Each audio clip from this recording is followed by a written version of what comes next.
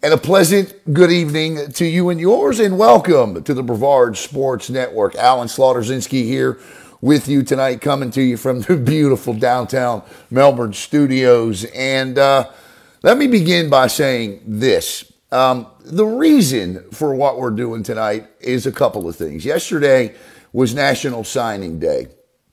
And as you look across the landscape between early signing day and National Signing Day, you look at the numbers and they're down. They're way down. And there are reasons for that. And we're going to discuss what those reasons are here tonight. A lot of it has to do with the college aspect of it. And a lot of it has to do with the high school. And yes, the youth football aspect of it, the parent aspect of it, and even the coaching aspect of it. We're going to touch on all of it tonight. Kind of wrapped up in this bundle here this evening. What we hope to accomplish is maybe some of the most respected guys in the county when it comes to youth, high school, football in general are going to be on this broadcast tonight, and they are going to they're going to voice their opinions.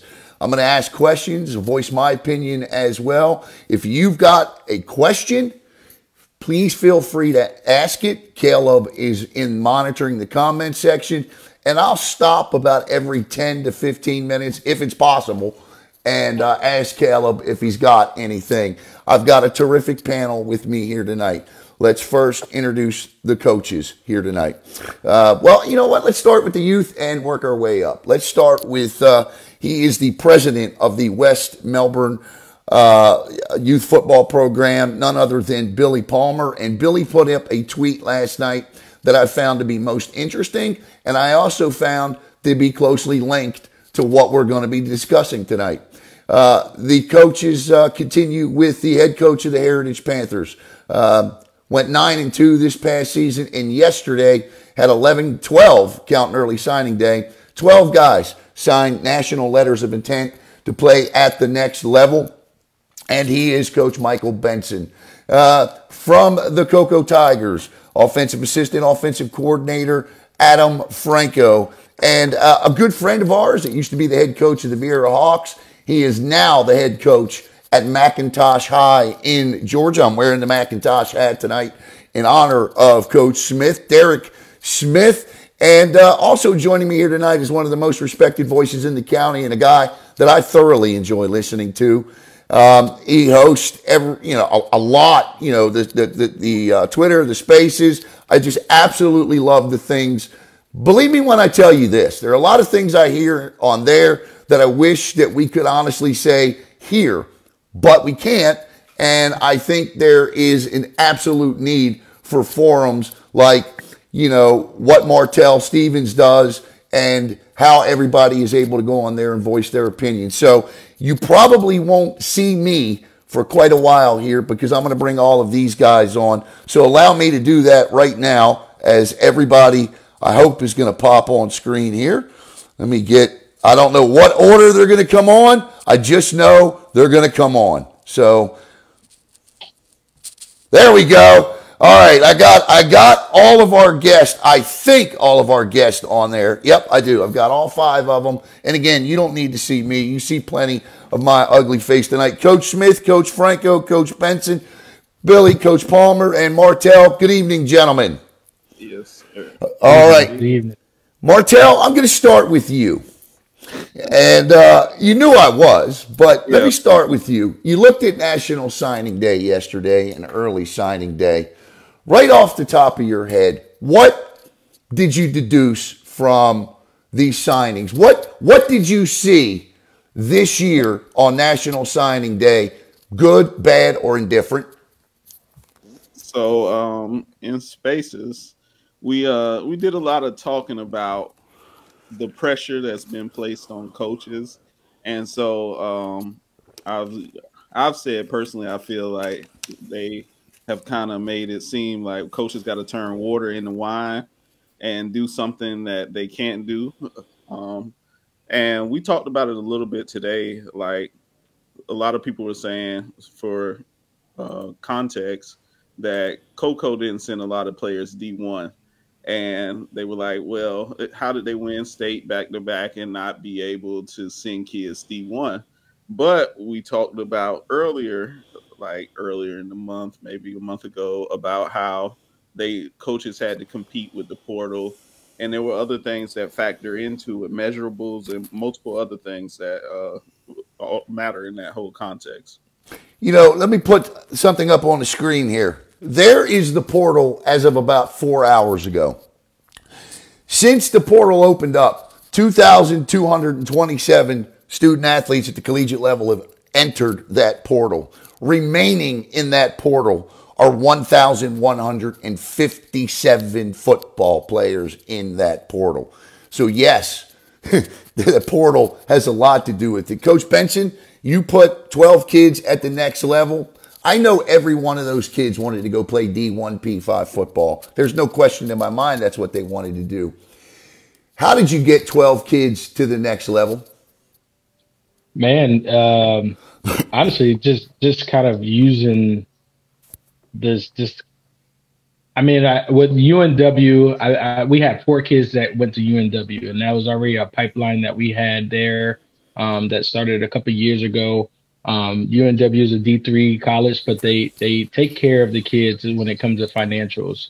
And like everybody knows, D3 is, you got to come out of your pocket. But what I preached to these kids was your grade point average, because once you get to that point, that 3.0 above is going to take care of a lot of your expense. So I can't take credit for all of it. I can't take credit for none of it, honestly. I mean, I make my calls, I do everything, and I try to get the parents involved. And I tell the kids that they have to send out stuff. They have to, talk to the coaches. They don't want to talk to the coaches. And I don't think people understand that. Like, these coaches they're not coming for us. They're coming to interview the kids, and they want to talk to the kids. They want to see how the kids are reacting. They want to see how the kids are interacting with them when they're talking to them. So they don't, we give out the transcripts. We can say that this kid's a baller, this kid is doing this, but at the end of the day, it's really up to the kids. You know what I mean? The kids and their parents and how involved they are with it. So, just with the pipeline that we have with UNW, and then, we did some grinding as a coaching staff as well as reaching out, but, these it's all about them, and they did a lot. And I make my kids be active on social media, make sure they're posting stuff, and that's how they're going to get it, and that's just the day and age of it now. Adam, coming into this signing period, early signing period, you had Lauren Ward with FAU, and then the signings that you guys had yesterday. I mean, you guys have put under Coach Ryan Schneider and his staff, you and everyone included. I can't remember the number, but I want to say it's somewhere in the neighborhood of close to over 60 kids now have gone that route to play at the next level. When you see comments like you saw throughout social media yesterday, I guess my question to you is, how do you, because, not just Cocoa, but a lot of schools in this community combat the problem of parents don't understand truly what's going on beyond the high school doors out there in the real world. How do you say, yeah, you know what? You heard what Martel said. How do you answer that?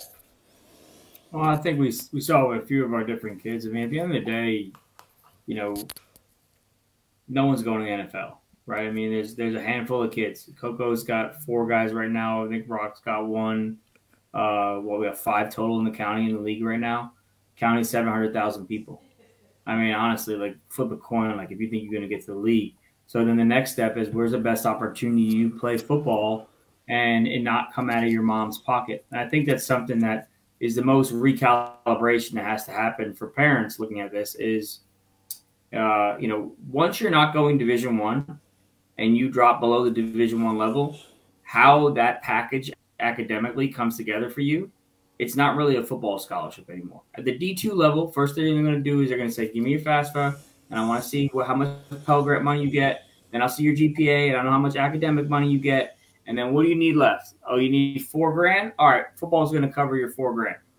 And that's kind of what's happening at the lower level. So this is where GPA now becomes more important than it's ever been, because where the guy would normally had a 2.8, maybe he was a good enough player where he was going to get Georgia Southern, where Georgia Southern is going to take the kid that's leaving Clemson with 3 years of eligibility left now. So now where are you going to go? Well, you got to go to a D2 school now or an NAI school, and you want to go there without having your mom or dad pay any money out of your pocket. Well, a huge part of that is getting to that 3.0. And then in the state of Florida, if you look, Florida Bright Futures, the SAT requirements for Florida Bright Futures have not gotten easier. They've gotten extremely difficult. To get a 75% Bright Futures, you got to be over 1,200. That's really hard SAT score to obtain. So I think there's a little bit of recalibration there in how you approach it. And I think parents also should stop looking at this like, purely what's my football money I'm getting from the school, because we have a lot of kids that are being successful with academic money, Pell Grant money, work study programs, and all these other types of funding you can get. Here's the other thing. I wrote a story the other day. 99.997% of high school football players, of the 1,083,000 that are in this country, 0.003% of them will reach the National Football League. I promise you, chances are your student athlete isn't one of those kids. Coach Smith, I got a question here for you.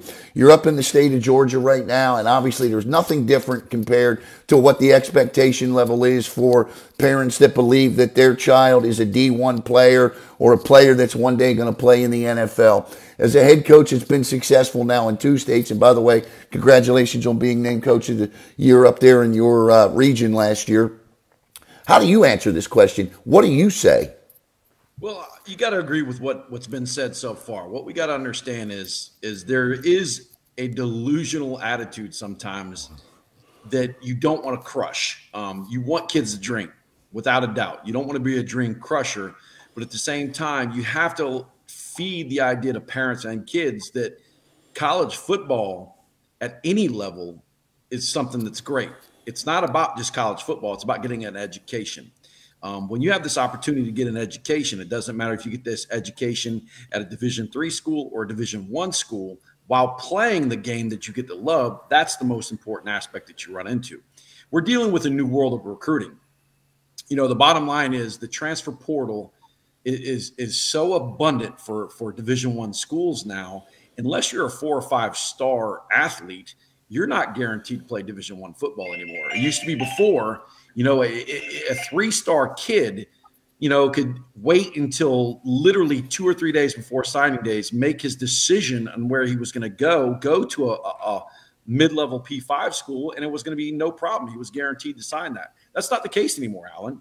The 4 or 5 star is about the only kid that's going to be guaranteed to sign a P5 scholarship and wait until signing day. Now, if you don't commit early, which we hate the word commit early, because kids commit early. 5 months later, they're decommitting and trying to go to another school. But the bottom line is it's a business now. It's a business. College is treated like a business.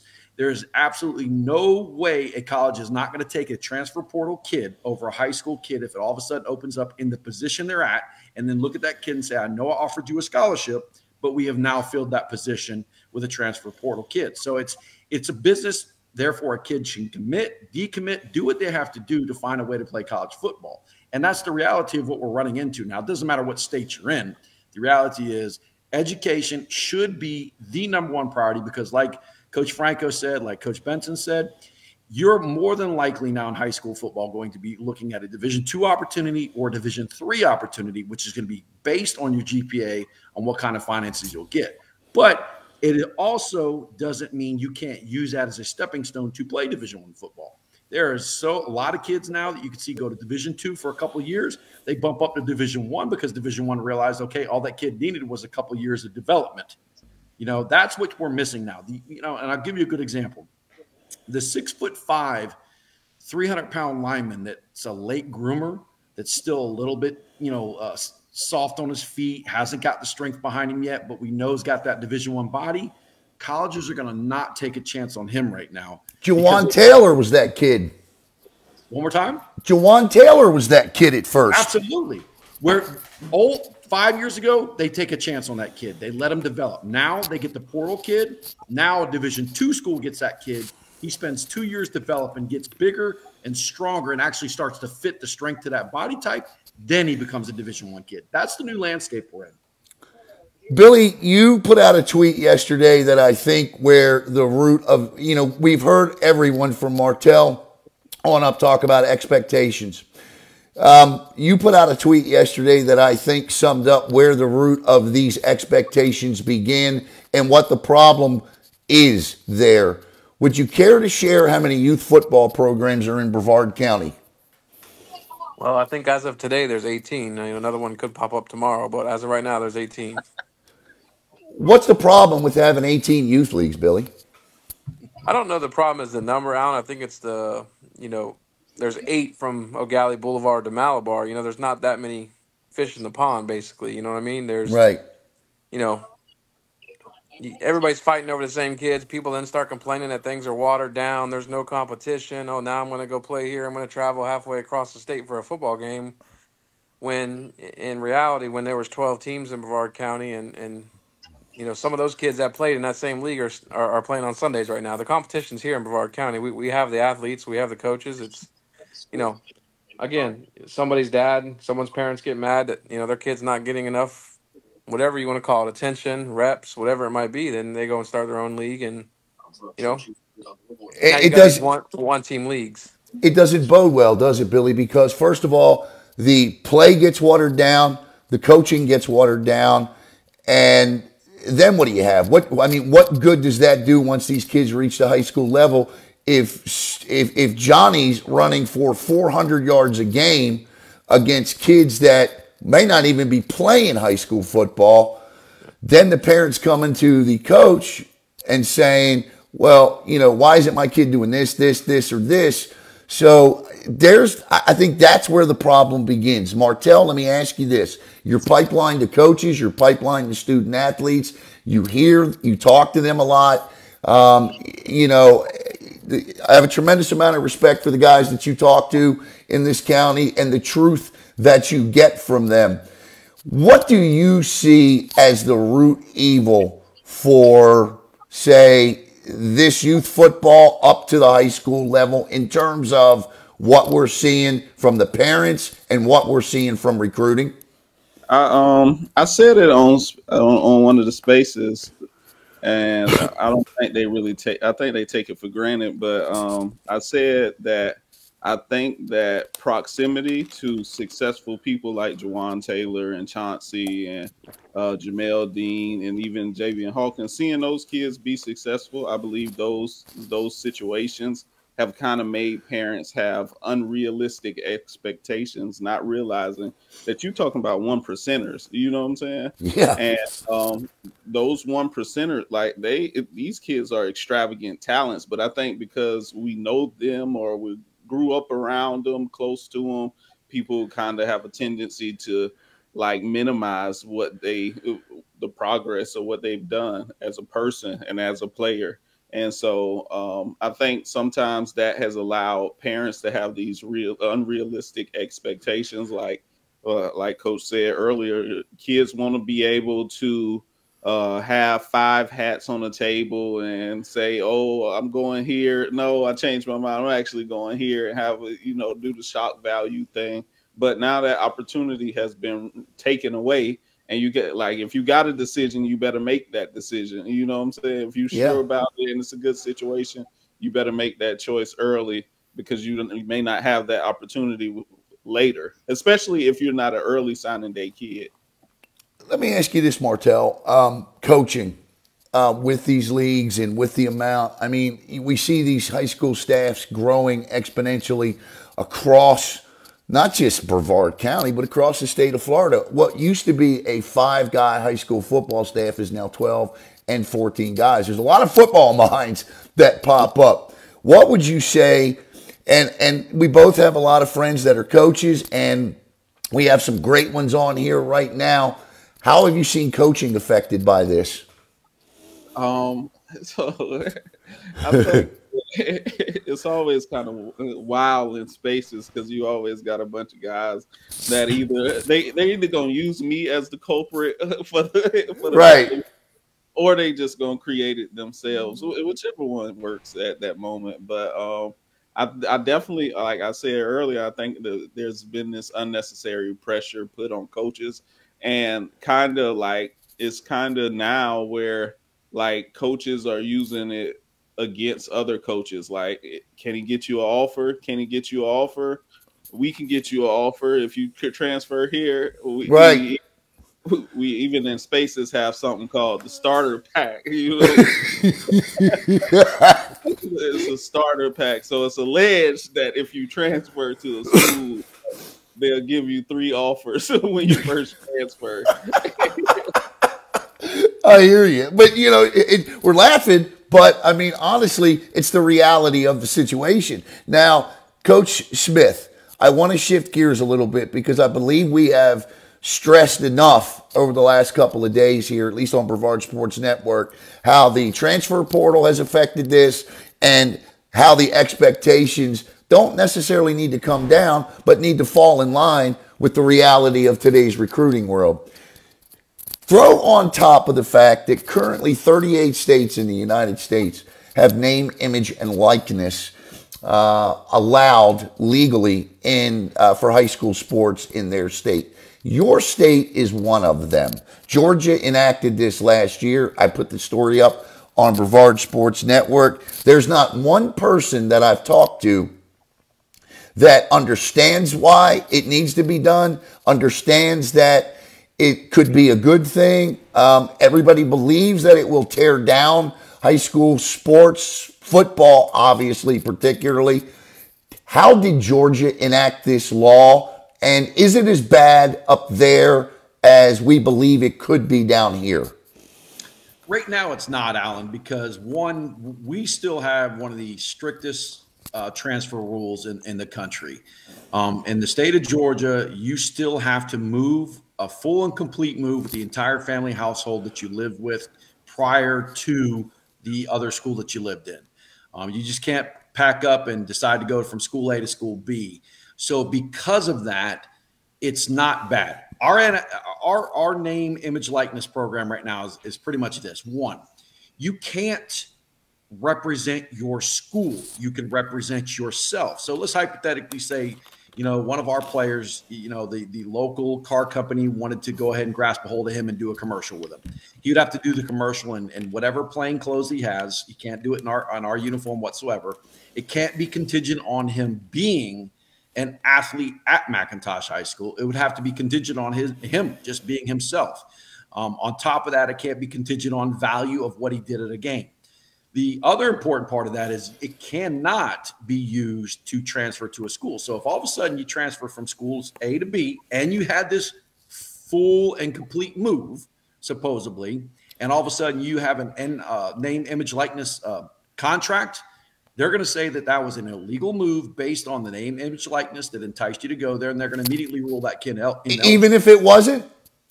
Even if it wasn't, they're going to say that was an enticement. So it I like that. Hold you there and or get you to go to another school. Now, is it something that the kids deserve? Absolutely. You know, the young lady who sings in the choir who has a phenomenal voice can go on and use her voice to professionally gain money. Why can't an athlete gain money off his ability to do something? As long as it's not enticed to the school that you're doing or things and making you transfer from A to B. And that's what Georgia's got with so far. One of the athletes that has caused this reaction in Georgia was, y'all probably heard of Juju. Yeah, absolutely. He's definitely one of the ones that's taken advantage of it. But as of right now, he's still at Carrollton. There's no enticement for him to go anywhere else. And he's not making millions and millions of dollars either. He's making what we consider the amount he should, knowing he's the #1 quarterback in the country for his age group. Coach Benson, I'm going to come to you on this one, and then Coach Franco, I'm coming up to you. Coach Benson, they enact, and I've asked a lot of coaches in this county their thoughts on name, image, and likeness. It's not if it becomes legal in the state of Florida. It's just simply a matter of when. And I can tell you that when is this summer. I promise you, by the time we start up next year, by the time you go back to camp, name, image, and likeness is going to be legal in the state of Florida. I certainly hope that we have specifically that number 2 rule there that they have in Georgia that Coach Smith talked about, where if you transfer and you have an NIL deal, you got to sit out for a year. It makes sense to me because it essentially puts the legal black bag away for that intent and purpose. Now, Coach, here's my question for you. Florida high school coaches in every sport get paid next to nothing for what they do. That's not just football. That's every single sport. Dr. Andrew Ramjet, who now runs the Florida Coaches Coalition, who, constantly is raising, trying to get the bar raised on coaches' pay. I know there was an increase in stipend. I'm not exactly sure how much, but here's my question for you, Coach. What are you going to do the minute you have a student athlete walk into your camp that's making more money than you are to play the game? How do you handle that at the high school level? Or have you thought about it? I definitely thought about it. And I've told people, I said, it's going to come to a time where it's like that. And I thought about walking away. I'm not even going to lie, just because of kids can act a certain way, you know what I mean? And, when they're making more than their coach in high school, you don't know what you're going to get. Right. You know what I mean? And I'm not saying that I would walk away, but I thought about it. Like, if they pass it, it's going to be crazy in Florida. Let me put it like that, because the rules that Coach Smith just said about what they have in Georgia, we have none of that. Kids can go to school and play one sport one semester, go to another school another semester and play another sport. Like, these kids can really benefit from the NIL if it really passed. Yes, they might not be making millions, but every school in this Brevard County is going to have, not every school, but most of these schools are going to have at least a 4-star or 5-star kid. Yep. You know what I mean? I know right now I'm going to have a 5-star kid. And if they pass it, he will get stuff, because I try to teach these kids right now to be ready for the NIL. Make sure you're on social media. Make sure you're posting. Don't take down your posts. Watch what you're posting. Take a picture of your food. Do stuff like that. Whatever it is, kids, they're going to make more money than coaches in Florida, and it's coming, and it's bad. But honestly, I think Florida has to do something about the transfer rule, before they drop the NIL. I agree. And it's going to come to a fact where one school has a good booster club and got good sponsors, and all they have to do is say, hey, Johnny, I got this for you. Yep. Transfer to my school, and there's nothing that we can do about it, because that's the rule in Florida now. You can jump school to school without even thinking about it. Sport to sport. Sport to sport. You know what I mean? And then that's where it's going to get in trouble. And I think that's where a lot of stuff is going to change. Like, for instance, look at Teddy Bridgewater. I mean, everybody knows he got money. Yeah. They dropped the NIL. Every school in Miami they're gonna lose. They're gonna lose, because everybody knows that Teddy Bridgewater is gonna have the most NIL deals. He's gonna have the 5-star, 4-star athletes. The whole parking lot probably BMWs, whatever it is. It's going to get to that point, and it can get crazy, and that's where it's scary when it comes to NIL. Coach Franco, you and I have discussed this a lot, and we believe, you and I have talked and gone as far as to say, the schools that are preparing for it now, the athletic directors that are putting an outline and a plan in place, are the ones that are going to immediately get the jump. I don't know here in Brevard County anyway how much of an advantage it is to be a private school under NIL. I mean, I know across the state of Florida, private schools already have an advantage. This is going to be god-awfully sick as it pertains to private schools, because of the amount of money some of these private schools have in South Florida and even over in the Tampa area. But How do you feel about this, and where do you see this in a year once NIL becomes enacted? Well, I don't have a ton of faith in FHSA enacting this properly. I mean, we've seen what they did with classifications. That was completely botched. I thought we took a step in the right direction with Metro Suburban. Wasn't perfect, but it was a step in the right direction for at least beginning to realize that, yeah, suburban schools have a lot less talent that they can pull from. I think if you're going to open up NIL, you have to address, like Benson said, you got to address the transfers and the classification. It's really like, here's the thing. Everyone wants to talk about multipliers.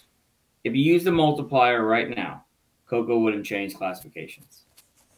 There's also a lot of people who believe that schools have a ton of transfers that really don't. Coco actually doesn't have that many transfers, although people believe that, right? I think what's going to end up happening, and this is what it should be, is if you go over a certain number of transfers, you should automatically go into a special classification. If you have a certain number of players on your team receiving NIL, you should automatically go into another classification. I do think that private schools are going to take massive advantage of this. If you are a private school right now, and say you charge $10,000 for your tuition, well, now Florida, they're going to give you 8 of that 10 because they're going to take the money they would have given the public school for you and do school choice. They're going to give that private school 8. So now you have to pay $2,000 out of your own pocket, right? So that already makes it a lot easier for a school that maybe potentially was, harder to go to previously, paying $2,000 a year to go to a premier high school that, is got 100%, college acceptance rate. That's going to be one reason already to go. Now, if that same private school, like let's take Miami Columbus, who's got super deep pockets, what happens when Miami Columbus starts a collective? Because we're all talking about NIL deals like how it was intended, but that's not what happened in college, right? College, no one's getting paid for their name, image, and likeness. College, those kids are getting paid salaries based upon how good they are, what position they play, and the collective. The collective is paying those kids. The college coach is handing you a scholarship. Then you walk down the hall. Seriously, then you walk down the hall, go in, and then you talk to the collective, and the collective says, hey, this is what we're willing to offer you to come here and play. What happens when a school like Miami Columbus, not only do they help you on your tuition coming in, but they say, hey, for playing varsity football, you get $3,000 for every season of varsity football you pay. It goes into a fund. Because we have a good booster club, we're actually going to invest this fund. And when you graduate, you'll have $25,000. Well, if you have $25,000 when you graduate, well, guess what just came a lot easier to go to? A D2 school. Right? Because now you have that $25,000 sitting in your bank from the NIL you collected. So what kid in Miami is not going to Miami Columbus?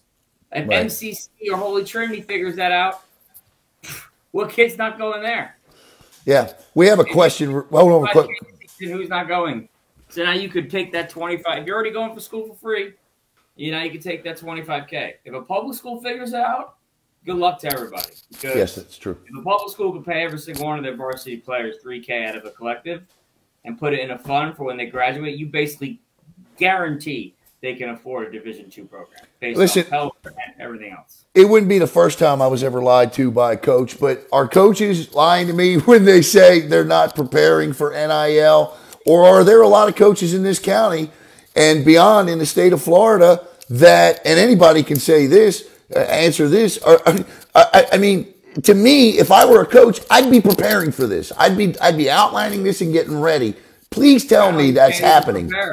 Huh? Can't prepare. Brevard County Public Schools isn't prepared. So you can't be prepared. It's going to change the way you hire coaches. It'll change the way you hire coaches. My first phone call, if I'm coaching Brevard County, still, I'm calling Mike Urban and asking him to coach with me.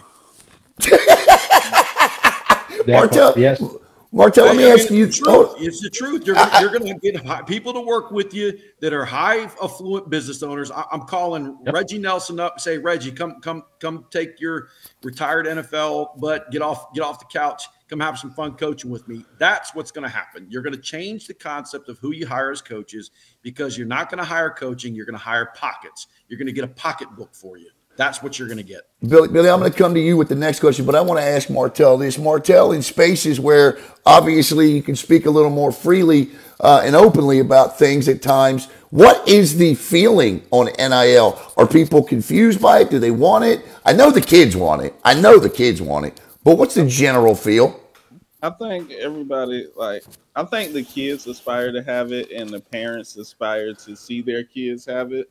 But I also think that there's a personality dynamic that I don't know if everyone will be tapped into to make that successful. Like you said, you gotta go to the car lot with a blank T-shirt on, and you gotta sell your product or their product based on your personality. And I don't know if everyone has the personality that is needed to be a successful name, image, and likeness. But what do you want to see? How do you want to see this done, Martel? What would you like to see? How if they roll this out, what would you like to see done? I would like to see it stay at the college level. I don't think it needs to come to the high school level. I think it would be better just for the college level, just because if the waters are going to be extremely murky, so you're not going to really know how you can actually pay everyone. And then, the quarterback that, the fourth string quarterback is going to want to get paid as well. You know what I'm saying? And their parents be like, oh, well, he gets this, let's leverage here.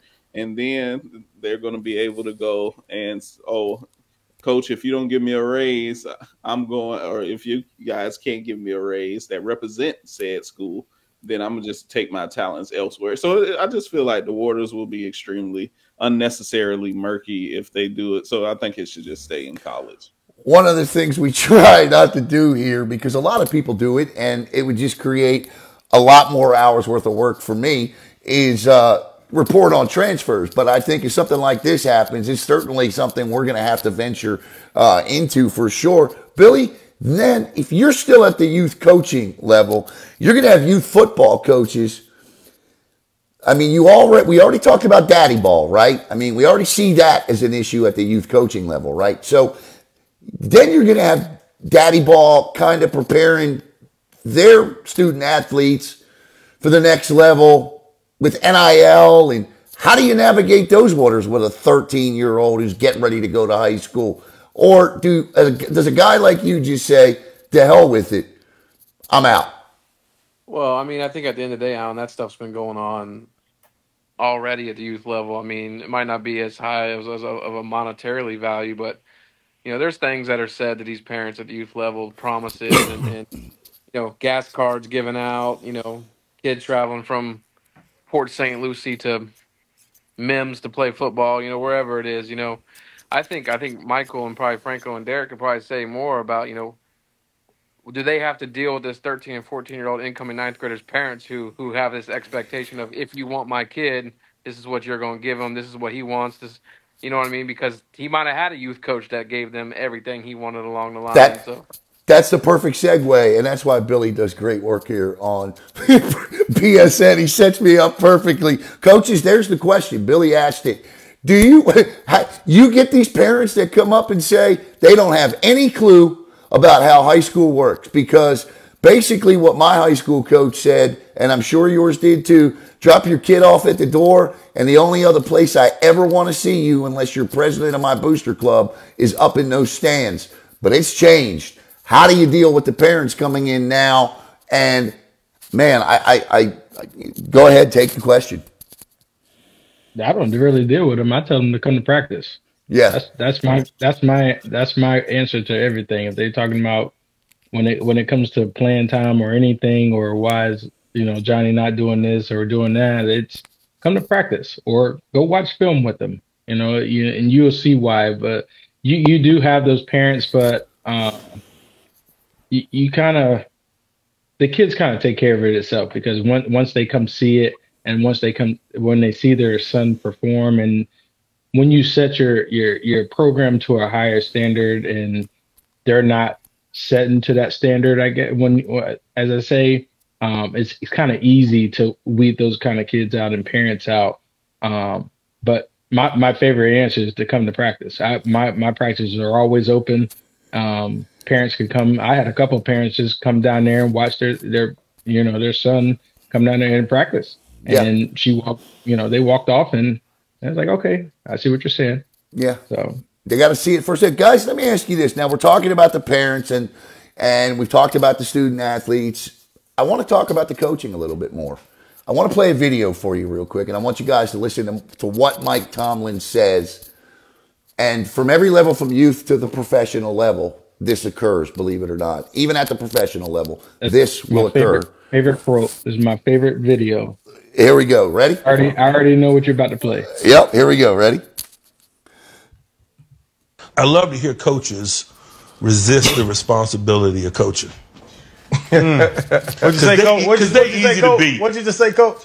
I love coaches that resist the responsibility of coaches, that talk negatively about a dude that can't learn and blah, blah. Man, if everybody could learn, we need less coaches. Yeah, that's real. Right? If the group didn't need management, then we wouldn't make as much. Yep. I love reading draft evals and somebody's talking about anything other than pedigree. Talking about how poor somebody's hand usage is. Well, that's coaching. Right. I don't run away from coaching. I run to coaching. Love it. It all is in line with that not seeking comfort. Because when you're a coach that's talking about somebody can't learn, you're seeking comfort because your teaching is struggling. Yeah. Incredible from Coach Mike Tomlin. And I'm embarrassed to admit this, but he is my favorite coach in the NFL. My Ravens fans, all my Ravens friends will kill me for that. But he is, because if the guy ever gets a quarterback again, he's going to be back in the Super Bowl. That's just a fact. But, all right, so let me start with you, Coach Benson. Is that the video you thought I was going to play? Well, I knew it was. What's your thoughts on it? I'm a Steelers fan, but Mike Tomlin is one of my favorite coaches, and I love every bit of it. When that came out, when that interview came out, I actually sent it to all my coaches because, there are coaches out there that just shy away from it, and this kid can't do that. This kid can't do this, and my biggest thing with, my coaching staff, I make sure that let's coach every kid, and if they can't do it, and then let's find something that they're good at and then put them there, and then, I think that's where coaches kind of shy away from is, all right, well, he can't do it. Let's go to the next person, and every kid is different, and I love every bit of that, what he said. I live and die about it because I don't shy away from coaching. I love coaching. I love development. I love every bit of it. Coach Smith, what are your thoughts when you hear that? Because basically what I'm asking you to do is to evaluate your profession right now at the high school level. Well, I truly believe, and it's no offense, but I believe down in Florida, I think the level of coaching is to be honest with you, poor. Not saying everywhere, but I think it's poor. I mean, if you look at the level of coaching that I grew up with, that my early years of coaching, the trees that we were king, Dan Burke, Gerald Odom, the guys like that had coaching trees where guys were coaching under them. They were 10 years under those guys before they went on to be a head coach. And those guys had another 10 years of a coordinator. Now you're seeing head coaches take over that have 2 years of experience or 3 years of experience. And you see it to where they're getting 4 or 5 transfers. They may look a little bit good right now. And again, I'm not saying, that's the thing, but when the transfer leaves, what are you doing without those transfers? What are you doing with the original kids who are on your roster? My mindset is this: you better be able to coach 44 kids, because even if you do make a deep playoff run, are those 22 starters that you had on week one going to be the same 22 starters that you have when you go into the state championship? Ask Coco that. I know they get injuries. If you can't coach 44 kids, if you can't coach the original kids on your roster, the backup, especially offensive linemen, offensive linemen, I'm going to tell you this, we know it, they don't turn out to be really good until their junior and senior years most of the time because they're big, they're giant creatures that have been taught not to hurt nobody. They're kind of soft because, you know, the fact is their moms bait them a little bit because they grew up big. You got to teach them how to get good feet. You got to teach them to get a little gritty and mean, and you got to teach them the game of football because a lot of those offensive linemen don't play, especially when we were young. I mean, the unlimited weight, Palmer will tell you this. I mean, when did the unlimited weight come about? It was probably 15 years ago.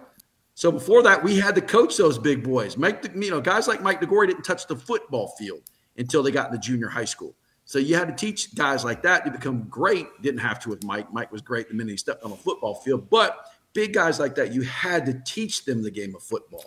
One of the biggest things I use is having coaches on campus is huge.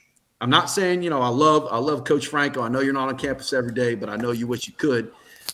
Having 7, 8, 9 coaches on campus, which I have the luxury of doing, can develop a lot of relationships and a lot of skills with kids that you can't do when they only see the coach 2 hours a day.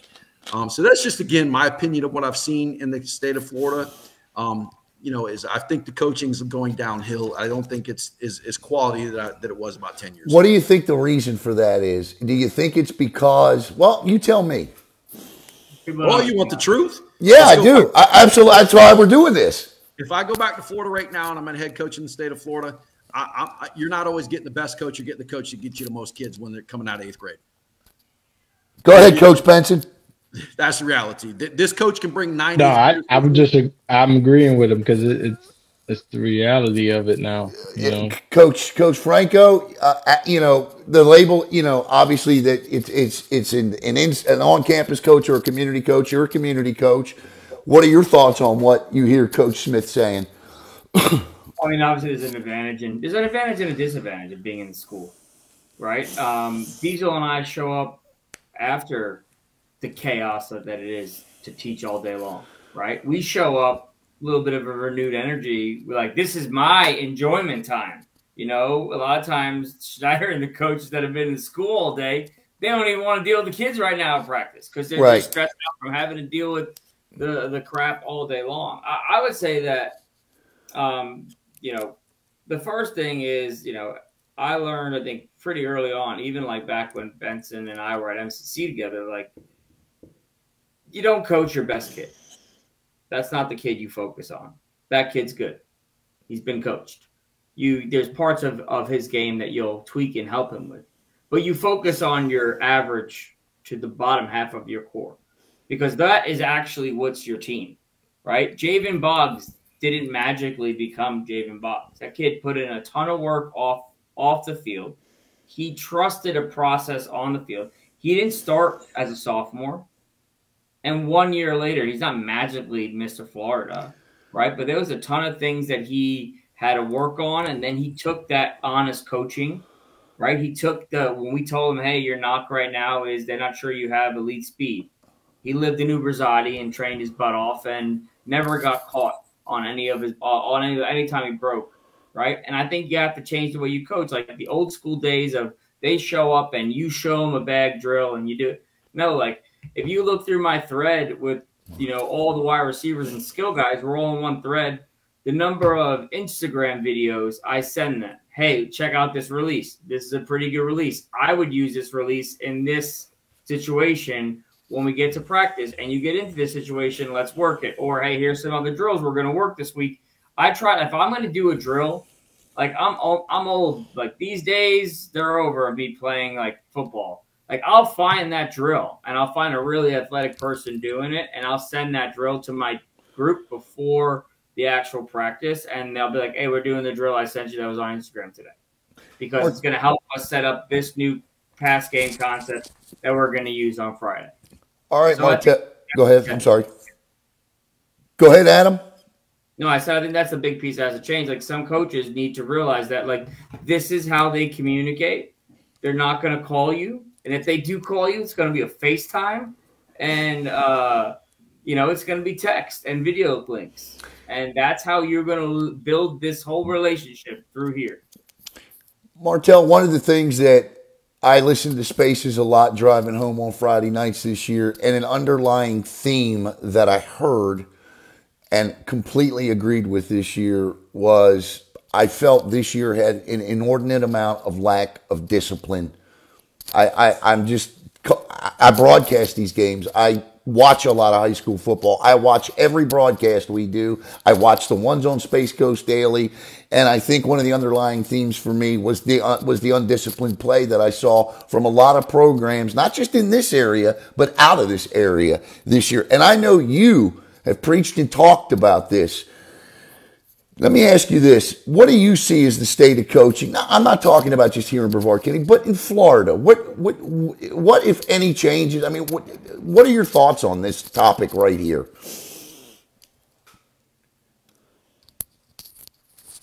Can't hear him. So, somebody text him and let him know that is. Yeah, go ahead. Go ahead. I talk to a lot of coaches now, probably more than I want to, because of Spaces.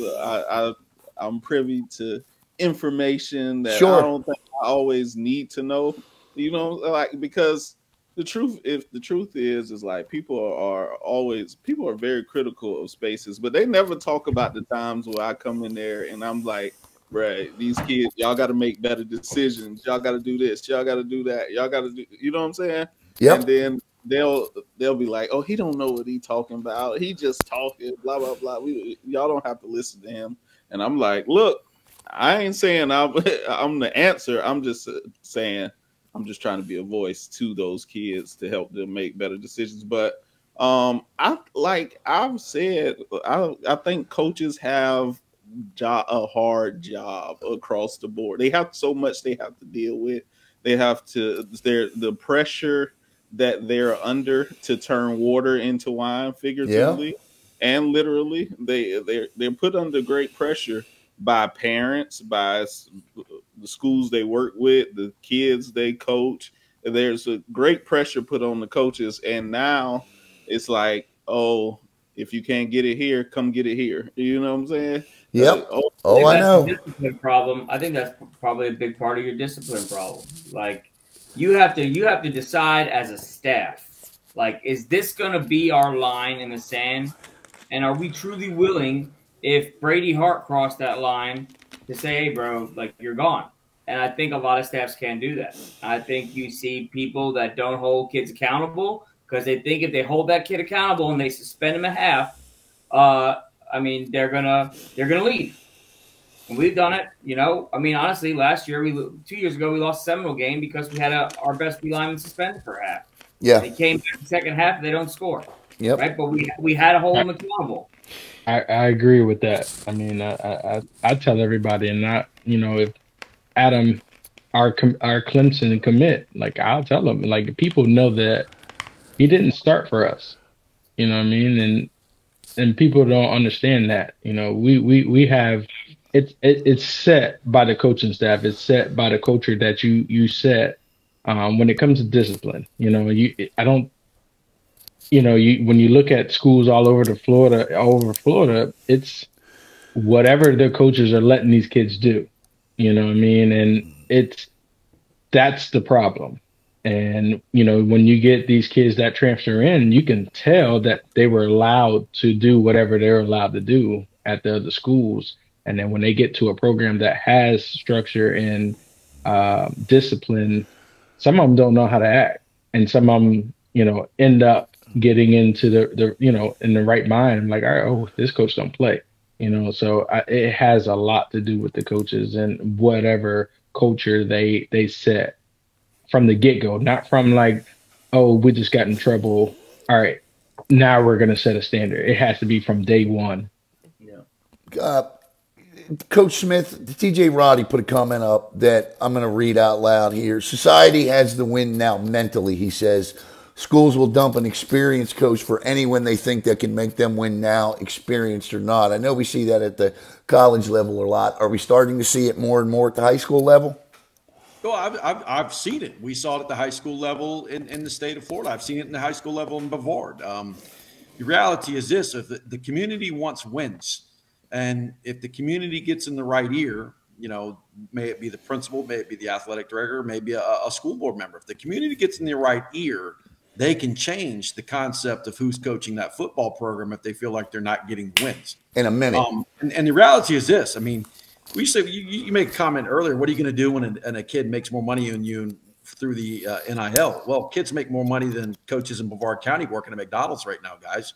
I mean, an assistant coach makes $2,200 in Brevard County. Man, he can go make that at McDonald's. Yeah, that's the reality. So it's going to happen. It's going to happen. It's already doing it now. So why would a coach that's making $2,200 really honestly put up with BS if the community's chirping his ears because he's not getting any wins? He's just going to be like, you know what, this isn't worth it.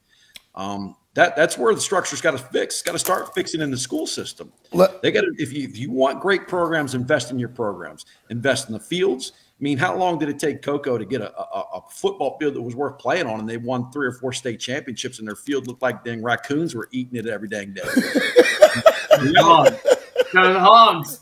I mean, it took Brevard County. It took Brevard County 25 years to get a rubber track, and they had one of the best track runners in the nation's ever seen in Pee Wee Carter.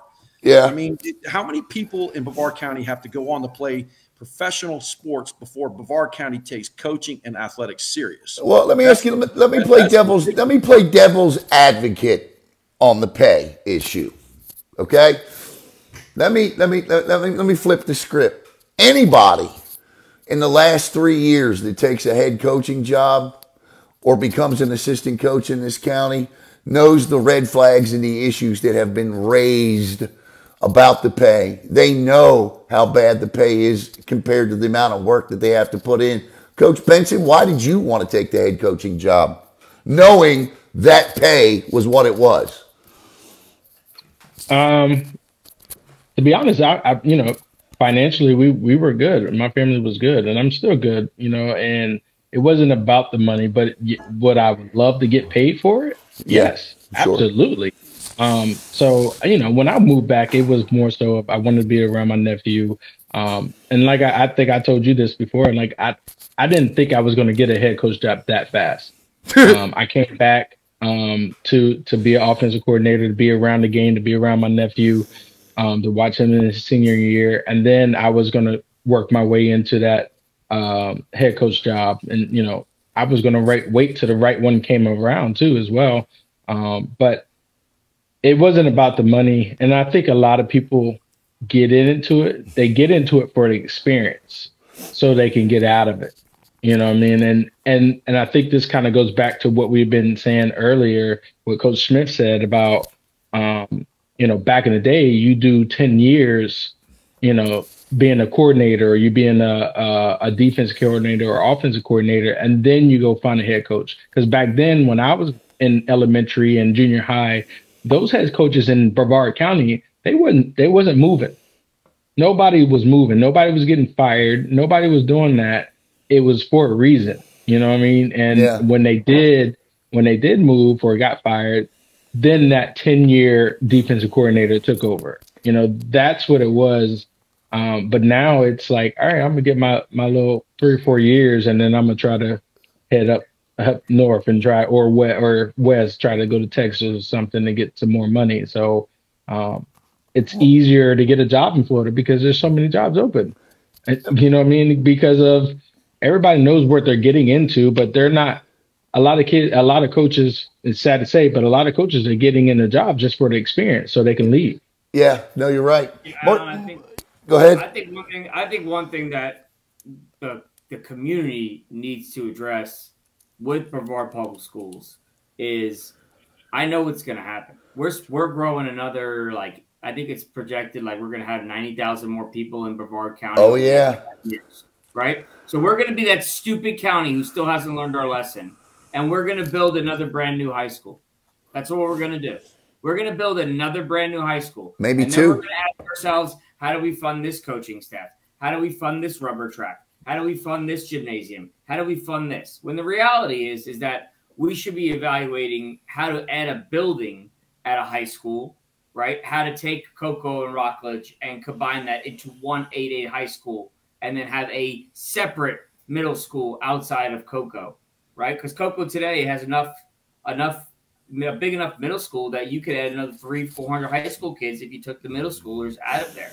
And then what? Then you don't have to build another track. You don't got to build another. Like, we don't do anything to maximize our actual facilities at these schools. And watch, when our population grows, you'll see some announcement that, you know, Flying Crow High School is going to be built just north of Heritage. And and it's going to be just like what's happening with like Nice and Buchholz and all those guys, where they're completely like they created that school beachside up there, and they're all just basically pilfering talent from each other, and no one's got any money to run any programs, and no one's got any coaching. I'm gonna give Martel a second to turn his mic back on. Martel, all right. Listen, for the last month, and it's no secret in this county. I mean. It's funny to me how we all tried to be secretive about what, and I'm not picking on MCC, but I mean, we all know what happened there, right? So sources tell me they finally have their man. They'll make that announcement when they're ready. So I hope that's true. But my question to you is what did we learn from that situation about the state of coaching in Brevard County? Oh, we learned a lot, and I don't think we were ready for what we were learning, because we were learning so much on the fly. If the numbers are right, I think they. I always tell people, I think they thought that Plan A was going to work. Yeah, and that's how I put it. They thought, they were sold that Plan A was going to work. That the number that they were going to put out there for Plan A would be enticing enough to that they would say yes. Right. And so I don't think that they ever had a plan that extended beyond Plan A, which is why I think they're at like Plan D or E at this point. But yeah, I don't think they really expected to be at that, be where they are. I think we learned a lot, and like I said, I told anybody who would listen in the spaces, I'm not jealous of any. I'm not talking bad about any coach that applied. Like after they heard, you know what I'm saying? That sure.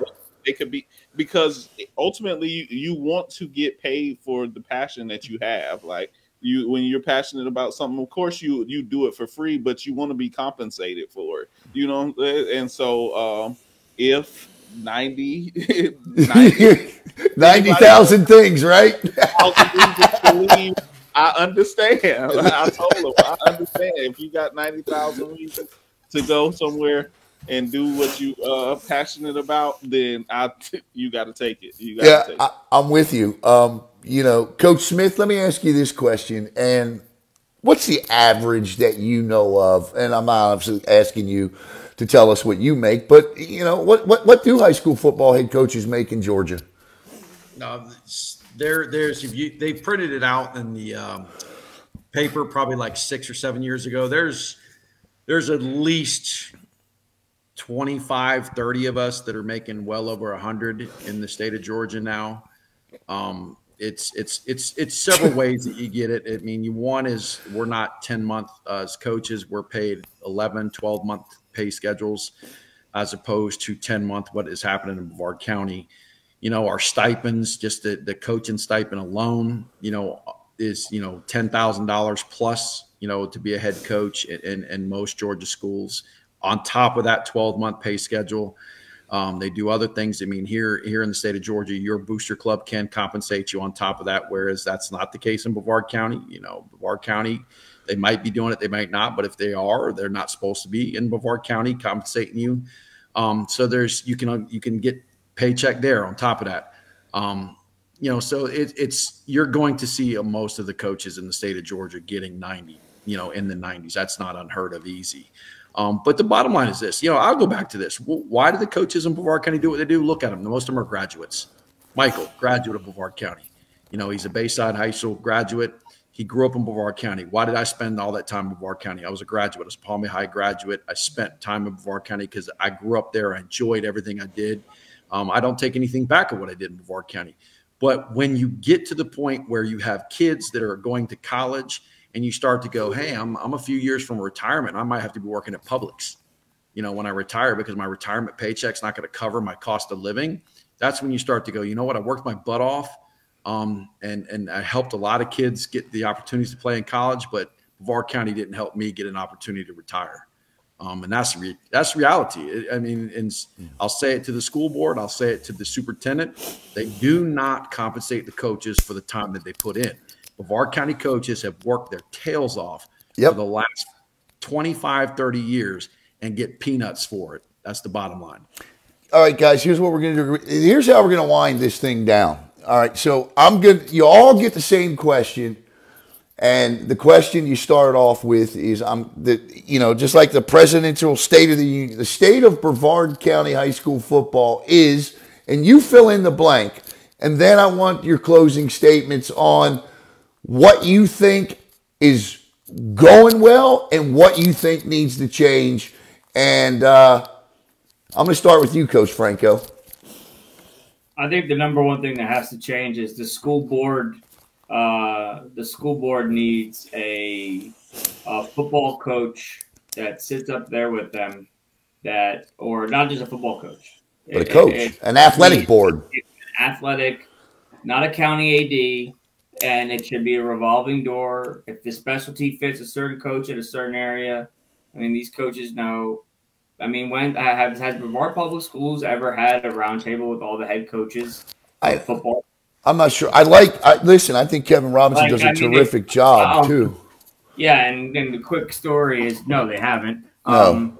But about 4,000 things could be solved from just pulling your head coaches in and just asking them their opinion on certain issues, asking them their opinion of, should we build a multi-bajillion-dollar middle school right next to Viera, or is there maybe something else we could do that doesn't cost us to have to do facilities? So I think the school board, if you want to start thinking ahead about NIL, if you want to talk realistically about transfers, which Brevard does backward ass transfer rule versus everybody else. We pretend like everything's closed for all these different periods of times. Like where is the coach's involvement in Brevard Public School? You don't see it. And the state, I've even met the new county AD. I don't even remember his name. That was it. He's Kevin Robinson, and I will say this: I know he does a ton of work up there covering all these sports. He does a terrific job. But let me fill in the blank. The state of Brevard County football is talented. All right, there you go. All right, let's move on to Coach Benson. Start off. The state of Brevard County football is. I'm gonna have to agree with Franco. It's super talented. I mean, kids come out of here all the time to big colleges, and as you see, the last 4 or 5 years, we had a kid in Brevard County that's in the Super Bowl. So I mean, we put out talent. Whether it's just not even talking about football, we're talking about track, we're talking about swimming, whatever it is. It's in every sport in this county. And what would you like to see changed? If they said, Coach Benson, you get to change one policy in this county, what would it be? Policy? I don't know about policy. It's just about in terms of football. Just the level of care about it. We have, just for instance, for what kind of ticks me off with the Brevard County, we have a group of 4 or 5 guys that take care of Brevard County's fields. Right.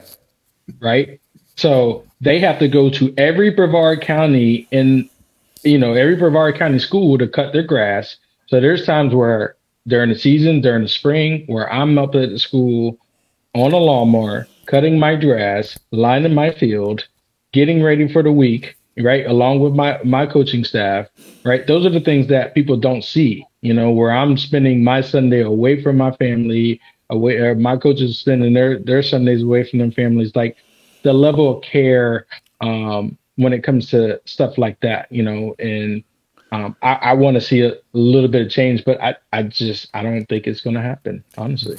Billy, I'm going to ask you a different question because you're involved in the youth. You broadcast with us on Friday nights. As you look at Brevard County football as a whole, from the youth to the high school game, what would you change? And if I said to you, the state of Brevard County football is what you fill in the blanks with? I mean, so for me, Alan, for changing, I mean, obviously it's the quality of coaching. You know, when I played for Melbourne in my first couple years when I coached at Mel High, like there was 7, 8, 9, 10 guys on campus that were your coaches. You know, kind of back to the discipline thing with Martel. Like you knew you couldn't, you know, mess around because your history teacher was your offensive line coach. You know what I mean? Now it's a lot of community coaches, and I'm not knocking those guys. You know, my dad's put 19 years into to the system as a community coach. But, you know, getting these coaches back on campus and staffs that are bigger with coaches on campus for me would be better for the high school. And then the youth level just, I mean, I know Coach Smith did it when he was at Viera. I mean, some of these high school coaches don't support the youth level. You know what I mean? They don't try to come, you know, help develop these coaches too, not just the athletes. Come develop these coaches that are coaching their future players. You know what I mean? Yep. I tell people all the time, Brevard County youth football is hurting for coaches because you know I could say just my program at West Melbourne, we had guys that stayed at one division at 11-year-old division for 20 plus years. Now it's the next dad to move up. He just moves up with that team every year. You know, these kids aren't facing different type of coaching styles. They know that every year, you know, they're going to get Coach Palmer and Coach Durfus, and we're going to run the same offense. We're going to play bully ball. You know, I mean, like kids need different styles. So for me, that would be, you know, what I would like to see changed. And the state of Brevard County football as a whole from youth to high school is? I just say underperforming. And I'm not necessarily saying that the football is underperforming, the support from parents through administration. Okay, I like it. Martel, because I got a different question for Coach Smith since he's up in Georgia. Okay, Martel, the first part of that, the state of Brevard County football is what? I think the playing field is evening out. I think because I'm an avid Titusville supporter, we are treading up. So like it's evening out. It may take a while, but you know, it's evening out. What would you like to see? I know, listening to you, I know you often come up with some things and some really good ideas, but if you were cornered and said to pick one or two things you think have to change moving forward, what would it be? If I was going to say anything had to change, I would say the fake offers would have to change. Yeah.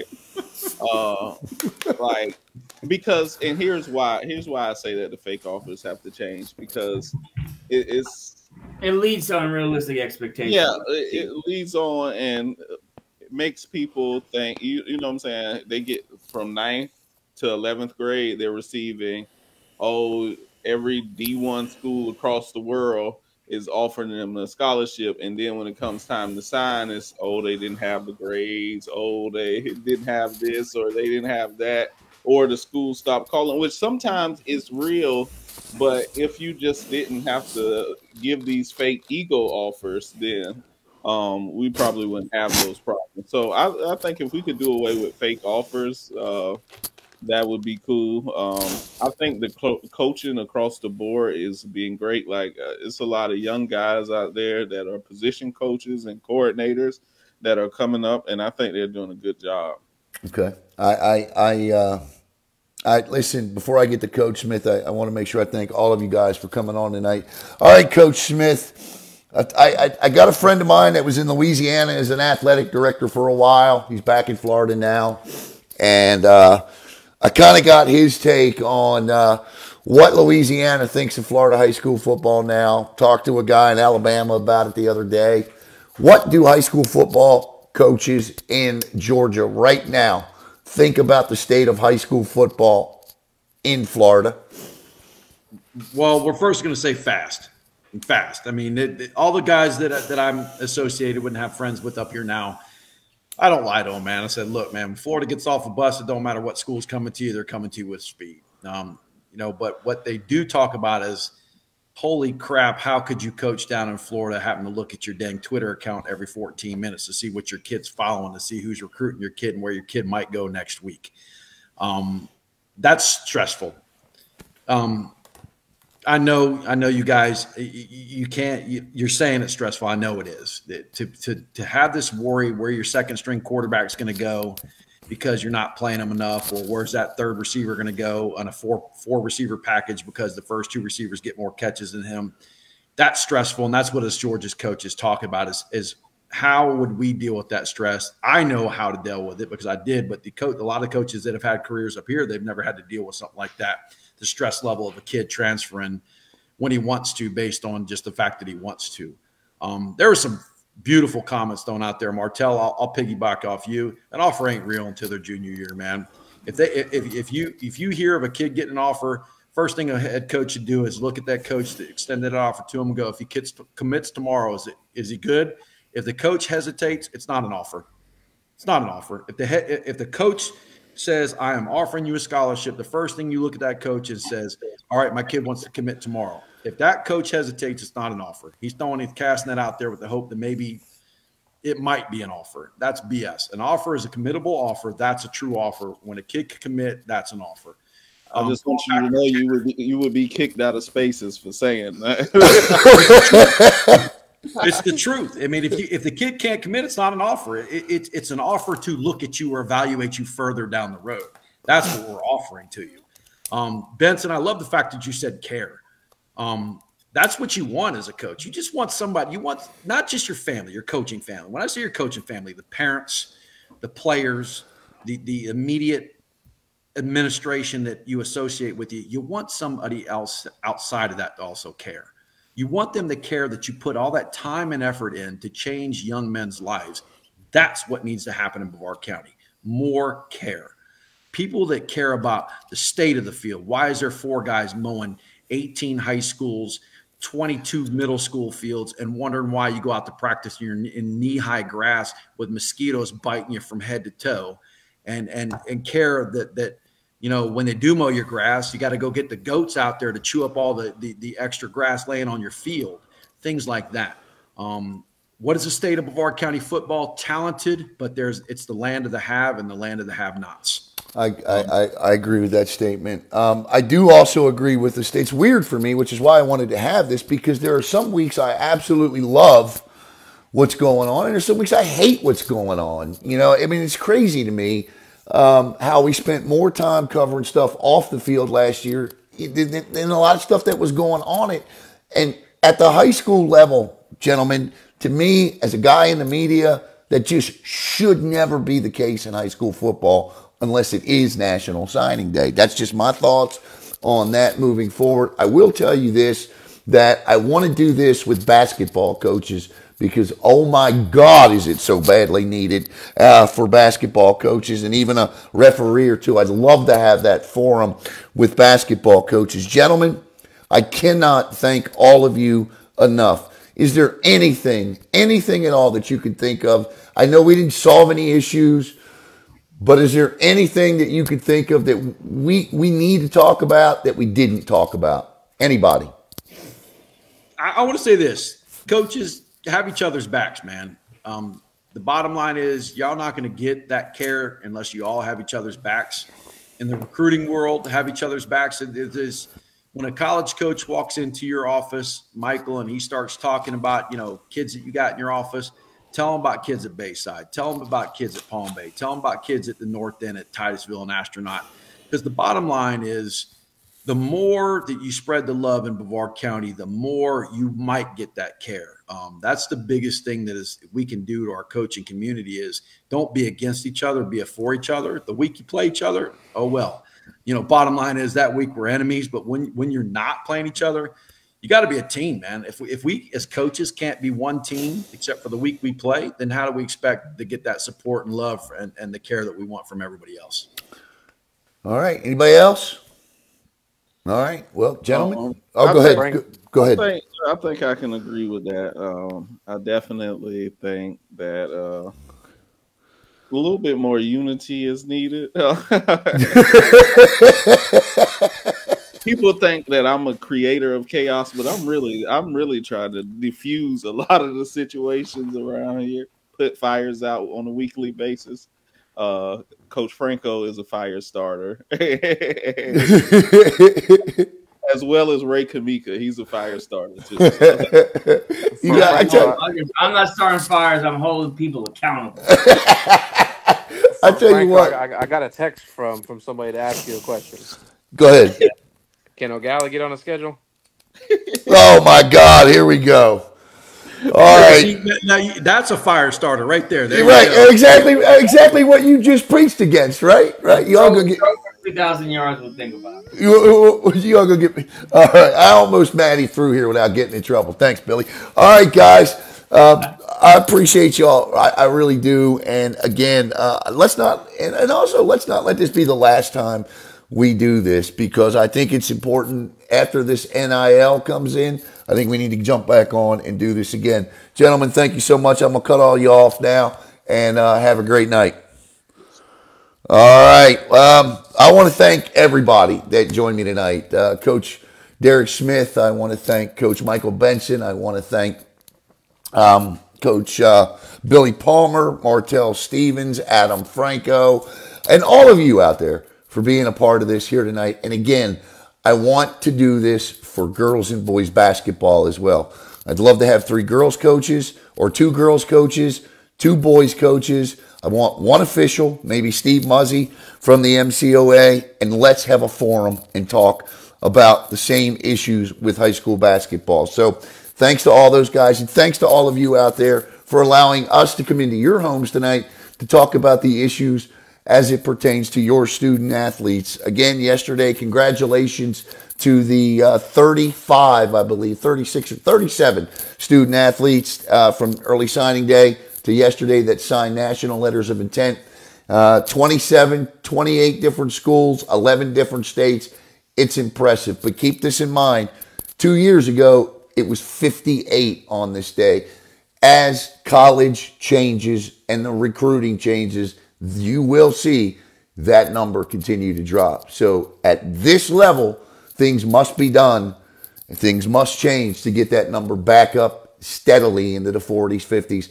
And 5 years ago, it was at 63. So there you got it. So again, thanks to all those guys out there. And listen, all of you, have a great night. And again, I want to remind everybody, Brevard Sports Network is powered by Natwick Insurance. I want to thank Eric Natwick for all he does. And join me tomorrow at 5 o'clock down at Club 52 from 5 to 6 tomorrow, as we will, I'm going head-to-head with Mark Moses for a sports trivia contest. Mark's going to be giving away two Daytona 500 tickets. It's sold out. So come on down to Club 52. Watch me beat Mark in sports trivia. And then tomorrow night, right here on the network, we've got FHSAA 3A Region 3 soccer. We've got Holy Trinity and FAU in the regional semifinals. And our very first lacrosse game of the year as Viera starts that gauntlet of a schedule tomorrow night, hosting Winter Park. So let me make sure I remember everybody. Martel Stevens, Billy Palmer, Adam Franco, Mykel Benson, Derek Smith, Caleb Brown. I'm Alan Slaughter-Zinski. Have a great night, everybody. We'll see you tomorrow night.